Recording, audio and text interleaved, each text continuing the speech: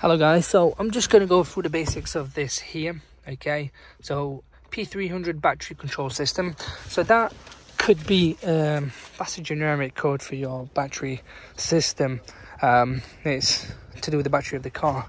Now I would certainly look into the fusing box first, check the wiring, and then also you can check the battery cells as well, which depends, every car is different, but they may be located within the center console, or in this you've got one there as well.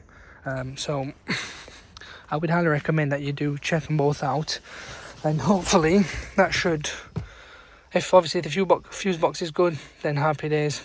Move on to the next stage would be checking the battery cell individually one by one, or even doing a live data. It depends what machine you have, but if you have the genuine diagnostic for Toyota Lexus, you may be able to check them one by one. That's if it does have that option, but that's where you'll be at with this.